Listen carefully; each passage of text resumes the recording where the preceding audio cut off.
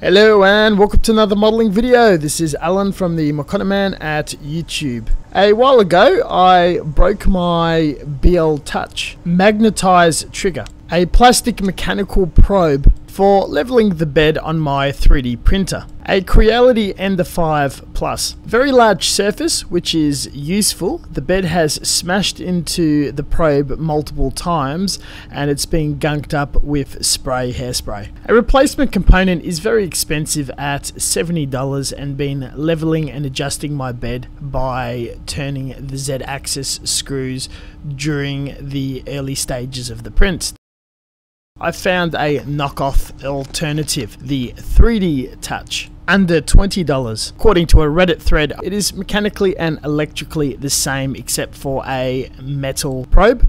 Allegedly dangerous for metal beds, runs the same code, parameters. Biggest issue, the pins are not the same as the existing harness, not allowing for a quick hot swap. Designed for a new install on older 3D printers.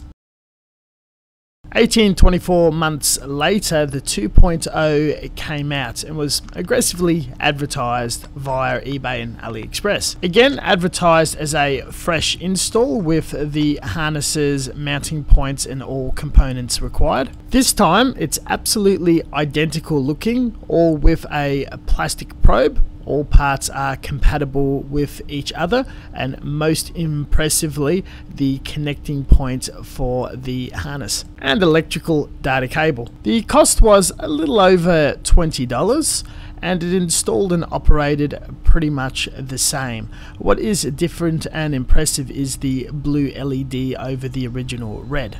To my relief and excitement, the 3D printer has responded to this exactly the same as the original BL Touch and has performed a bed level just before a print.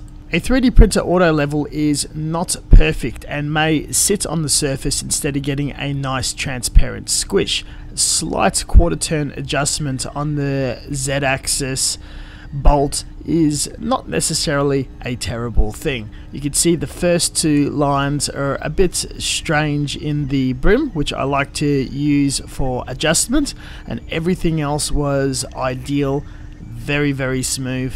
I continued using this setup for another 100 hours across a few prints and came across no issues and got fairly smooth and ideal results every time and no issues upon startup.